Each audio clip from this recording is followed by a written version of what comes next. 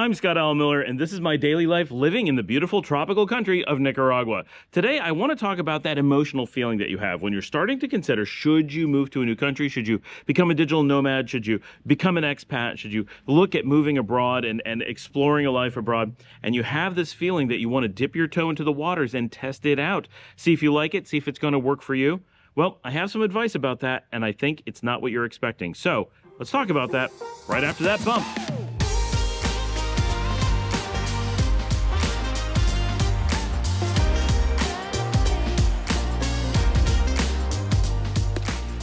We have a post-rain sun coming out, but I don't know how long it's going to last. I have to do my videos in between the showers because we've got like a 1 week continuous rain situation going on, which is absolutely beautiful. We've really needed it, so it's fantastic. Okay, so I was talking to one of you guys just yesterday, and he said, I'm really interested in Nicaragua. This is looking great, and I'm looking at maybe renting a low-cost apartment. Can I get it for a few months at a time? Or you're just looking at different rental options, right?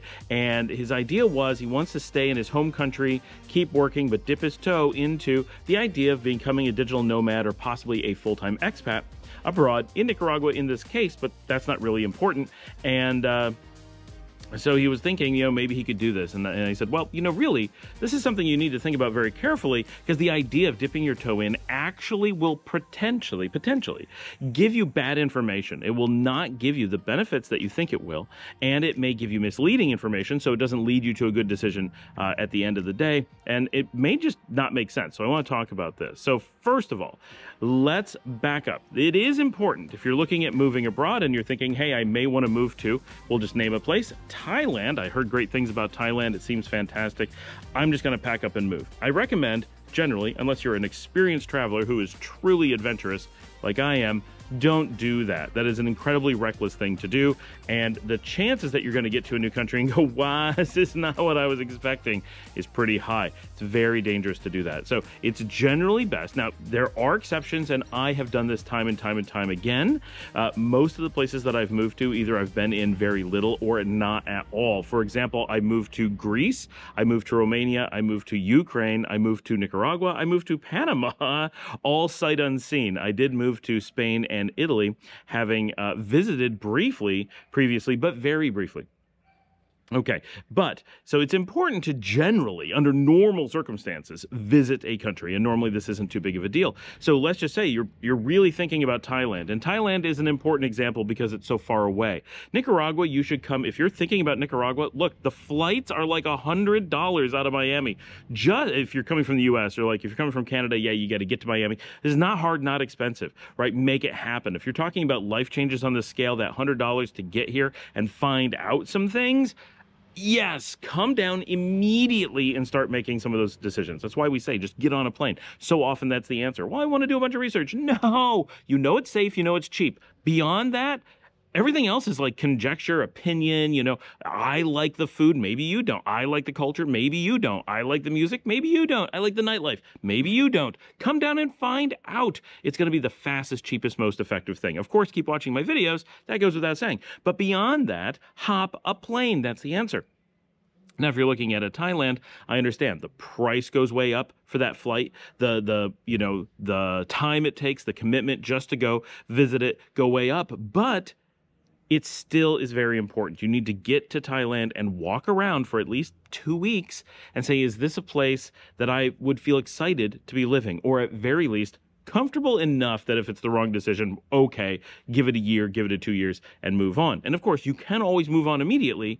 You're not actually trapped like people's brains like to make them think, but it's going to be an expensive mistake if it's completely the wrong place. If you get to Thailand and you're living out of backpacks and you say, you know what, it's just a little bit wrong, I'm going to go try Laos, I'm going to go try Cambodia, that's fine, right? Cross the border, not a big deal, take a bus, whatever.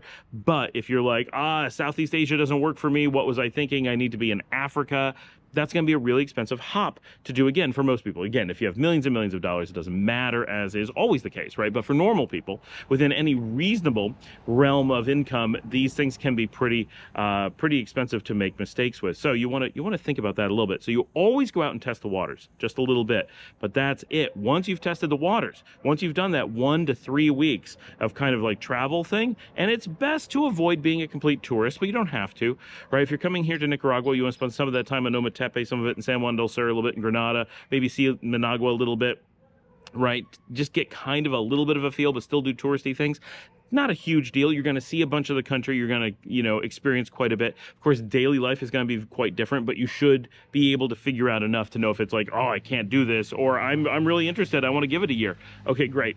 Once you're to that point where you're seriously looking to give digital nomadry, expatting, those things a try, then we switch from you've got to test it out, you don't want to make this huge leap without knowing that you can handle it, to now you can't inch your way in. And here's why. Okay, so I know it's tempting. The emotional feeling we all have is I just want to put my toe in. I want to see if it's going to be good. I want to see what it's like living there. But the reality is if you only come part-time, as many people do, you're never going to actually experience living in Nicaragua. This could be good or bad, right? On the good side, it could be, well, you never have to worry about shipping in like me, right? I got a new camera I'm going to get. Am I going to ship it in through a shipper? Am I going to pay extra for that?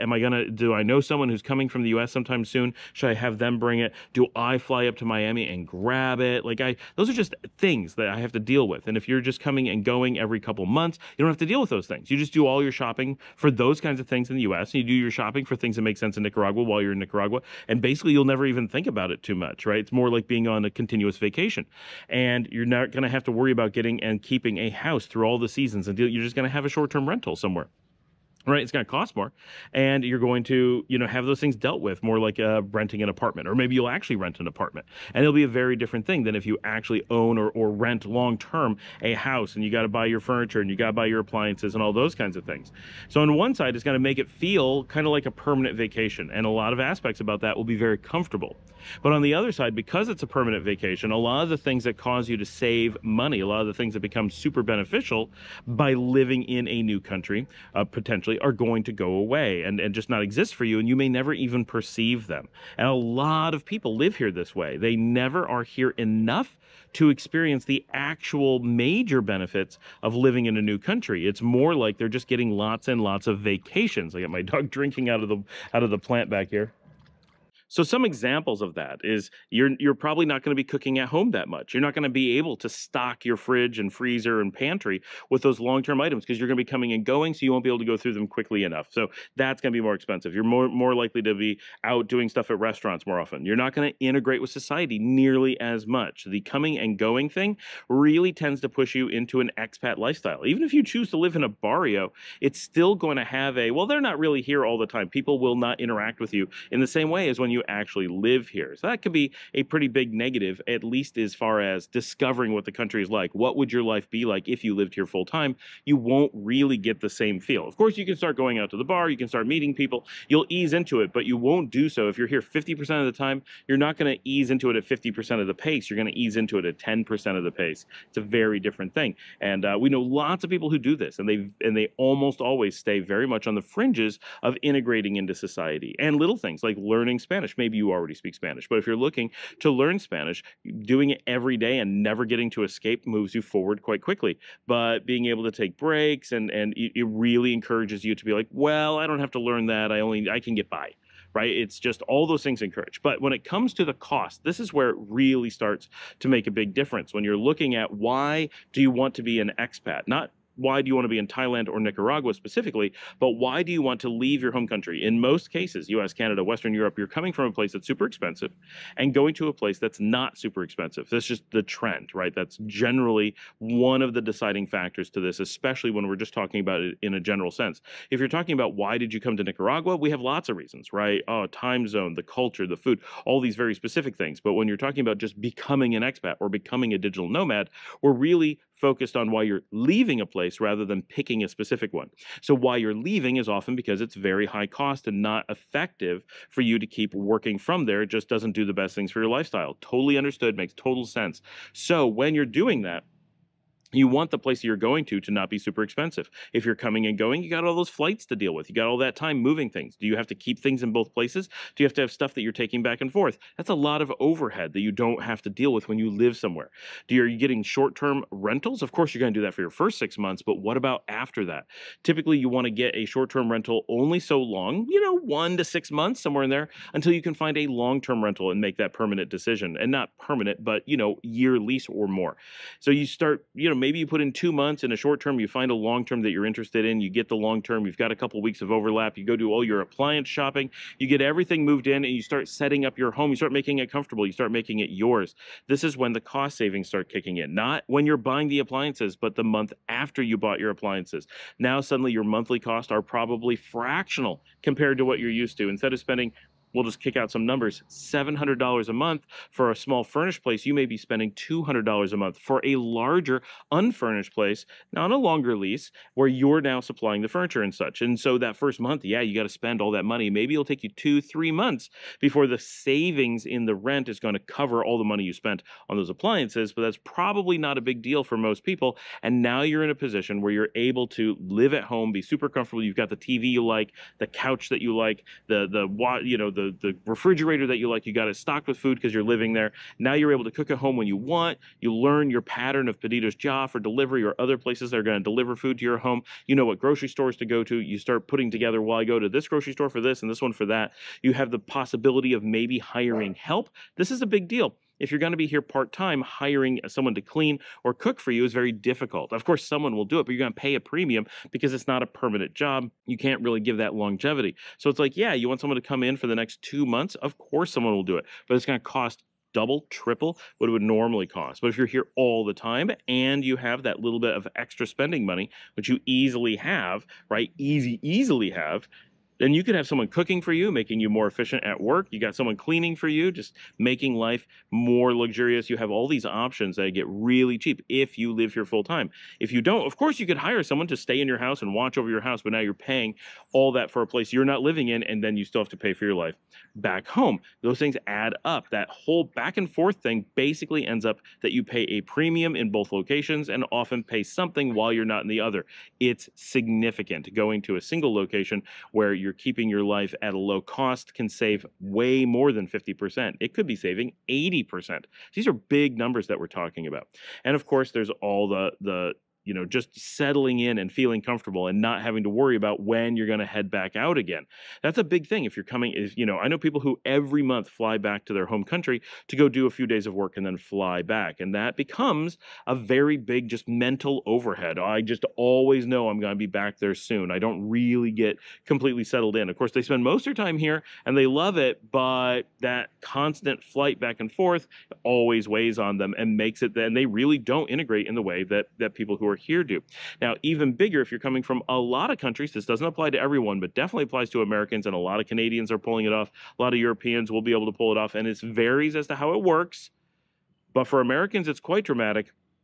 Once you go all in, once you make that commitment, after 365 days, your first year here, you're going to hit the foreign earned income credit on your taxes. And that gives you currently, now this is for Americans again, so every country is a little bit different. Some give you more, some give you less, some do it differently, some won't give you any, some give it to you immediately. It's all over the place, but the majority of people coming down are Americans and Canadians, and they have paths to this. The Canadians can talk about all the way that their mechanisms work.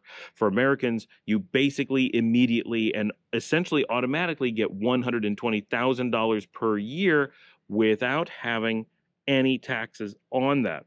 You make above $120,000 per person, and then you start paying taxes normally. Right? You earn $130,000, you take off $120,000, you pay taxes as if you earned $10,000 for the year. Great. It's a very good system. It's very straightforward. Everyone thinks it doesn't apply to them.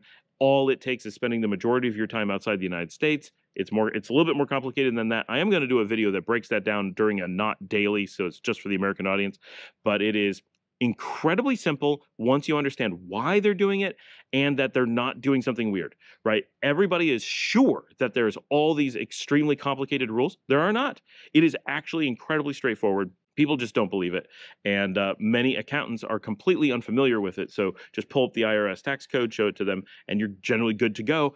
But that means that if you go all in, yes, it takes a little bit of time. Those first few months are going to be expensive, that short-term rental, buying appliances, but then you get into that long-term situation and you start paying that very, very low monthly cost. You get all that overhead to go away and you start living super cheap. And this is Nicaragua, Thailand, basically anywhere in Latin America, basically anywhere in Southeast Asia, China, most of Africa, even bits of Mediterranean Europe, Eastern Europe, we have huge swaths of the world that this applies to, right? This is not limited to one country or one area. You get through all that, you get into that long-term rental and you get those really low monthly costs, and then you hit whatever your country has, that point where you get that tax credit, however it works. And again, not everybody gets it, but almost everyone gets it. Once you hit that, the amount of spending power that you get by having made the digital nomad or expat decision can be extreme. Those can be giant numbers. It depends how much taxes you pay. It depends how much you earn. Depends on a lot of situations. But for the majority of people, this is where the leap happens, not the initial cost savings. That's huge. But this additional tax benefit of no longer being taxed in your home country is generally just insanely large. And so the buying power that you end up having if you go all in. And the reason for all this is that every step of these things is really, if you dip your toe in, yeah, you're going to get some amount of, I really enjoy going out to this restaurant and I really like, but it's different, right? Oh, there's only a limited number of restaurants that you like. Well, you're not going to notice that there isn't variety because you're not here enough. You're going back to the US and eating at Taco Bell and eating at Jack in the Box, and you're getting your variety from that. And then you come back and you're like all looking forward to Gallo Pinto again. But when you're here having Gallo Pinto every day, and you have no other option, well, that's something you need to know. There's negatives you need to figure out. But there's positives that you may not realize. I know people who've lived here for years, and because they never put in the research time, they had no idea that they're overpaying by dramatic amounts on their taxes, as they didn't look into that. All these things, you got to put them together and say, oh, is there benefits to dipping your toe? Yeah, a little bit. Mostly it's mental. Because remember, you go all in, and other than that buying of your appliances or signing a year lease, you are free at any time to go back anyway. So if you're doing the dip your toe in thing, you come down, in one case, it's, I'm going to dip my toe, but I'm going to go back and forth every month, every 2 months, every 3 months, and mix it up and still keep one foot in my home country and one foot in my new country. That's going to be super expensive. And it's not going to give you all of the insight that you should have. But once you're willing to just jump in, you are still in a position where, okay, yeah, you jumped in, but what if it goes wrong? This is the fear. Everyone has this mental block. Everyone has it, right? Like, this is universal. We all have this, but if I go all in, I feel trapped. But you're not. That's the most important part. At no point are you becoming trapped. By going all in, yes, you're going to have to give up the tax benefits, the low-cost rent, and all that to go back. But all those things are just showing how good it was to have jumped in. Right? It's like, we made things so good, it's harder to give them up. Well, that's kind of the point, right? If you're not giving yourselves those good things, why were you doing it in the first place, right? So you jump in, but let's say after 9 months, after a year, you suddenly say, you know what? I gave it a shot. I went all in. I took Scott's advice, and now I've decided this isn't for me. Okay, so just go back. Whether you were keeping 1 foot in your home country and 1 foot out or not, your ability to go back is probably essentially identical. But if anything, by having had the huge cost savings of having been in the new country, in most cases, for that time, whether it's a few months or a few years, should give you more financial power, and in many cases, just a world education that may be very beneficial for your work as well. But that's ancillary. But you have this additional buying power by having lowered your costs during that time. That generally gives you actually more power to move back to your home country than if you had stayed there. Think about that. This is a funny mathematical thing, but often, especially in the US and Canada, we find that your financial power is increased by leaving your home country, even if your goal is to stay in your home country. If your goal was to buy a house in Canada, you can buy a house in Canada more easily by moving to Nicaragua, living and saving money by lowering your taxes and lowering your monthly expenses. Put that money away in Canada in an investment account, and when you have enough saved up to buy a house, go buy a house in Canada. Had you stayed in Canada, you'd be spending more of that money on your rent, more of that money on your food, more of that money on your taxes. It would make it harder to be a Canadian with a Canadian house, with a Canadian anything, by being in Canada. You actually get more by leaving Canada, even if your end goal is to be in Canada. Now, you have to say, if I don't want to not be in Canada, then there's that factor, right? For that's a completely different thing. But when it comes to the finances, right, this is about explaining, because I know you're going to react and say, well, if that's what I want, that's what I would do. We're just talking about the financial power, right? Why it's not a risk to come to a low-cost location for a period of time and give up your ties to your old location, because you can always go back. No one really gives up the ability to go back home. That's a myth. And it's not a myth that people repeat. It's just a myth that goes into your mind and gets stuck there. And you feel like you've made this decision and it's one way, but it's not one way. The act of having moved to another country in the first place means you have the power to move again, including going back to where you came from. So that, if you really internalize it, should free you from that I feel trapped in my home country, or feel like I have to keep one foot there. I can only dip my toe into a new country. No. Do your vacation. Make sure that it's going to be okay. And then once you've decided that you need to go farther, you need to actually decide if move. So you got a couple decisions. Do you want to be an expat or a digital nomad? That's the first decision. Is this conceptually something for me? And then the second thing is, do I want this specific country? And so you do your travel, you do your research, you watch my show, and you say, okay, I want to give digital nomadry or expatting a try. Good. And here's the countries I'm interested in. Oh, the one that bubbles to the top of my list, it's Nicaragua. It just happens to be. And now I've traveled there. I've put in 2 weeks. It's beautiful. I can handle the weather. I know it'll get better over time as I get used to it. It's low cost of living. It's safe. It's got all these great things going for it. I am totally good to take a chance on the next year. I have essentially no risk that I will not want to stay for a whole year. I may want to come back after that year. I may want to stay forever. I may want to go on to another country, like Scott Moore from There's Gotta Be Something More, and go sample the next country, just like he sampled the last one. All of that works great. You have all that in front of you. Once you've hit that decision point, do the vacation, make the move. Don't delay. Put everything in motion right away and make the move. The sooner you do a full-time move, jump in both feet, the sooner you will have your answers, the sooner you will know, the sooner you will enjoy that life, the sooner you will start having that extra financial buying power. The longer you delay, in almost all cases, delaying simply takes away your power and takes away your enjoyment. You have no actual benefits. People fear change, and they look for a way to emotionally minimize change. Not necessarily actually minimize change. Sometimes they actually create change in an attempt to avoid what it feels like change. But when we're being rational, one, change is not something that we should fear. Rationally, change is what gives us benefits in life. Nearly all good things come from change. Almost nothing good ever comes from avoiding change. That doesn't mean you should just change things randomly, but the idea that we are emotionally stunted and feel that change is something to be feared, that is something that harms us. It holds people back. People who fear change rarely succeed. Success comes from embracing change and managing it well, but embracing it as something that benefits you, and you should almost always be seeking the next change that makes your life better, but only when you have good evaluation and feel that it will make your life better. And of course, look at your risks. Your risk of moving to a new country, all in, practically zero. Now, don't move into a war zone. That evaluate carefully. But moving to a nice, safe country with low cost of living, what could go wrong? A number of things. But how bad are they? Probably not bad at all. That's a good risk scenario, right? You have huge risks of staying behind, high cost, probably more danger, bad financial position, higher taxes, you name it, unhappy situation, whatever it is driving you to look abroad. Get to your happy place as soon as possible, and that will help you determine if that is your happy place or if you need to move on and look for your happy place somewhere else. Thanks for joining me. Like and subscribe. If you'd like to help support the channel, you can buy me a coffee at buymeacoffee.com/Scott Alan Miller. As always, I will see all of you tomorrow. And these videos up on the screen, they're not there just for my health. They're there for you to click on. Click on one, and if you don't see one, scroll down and click on one below.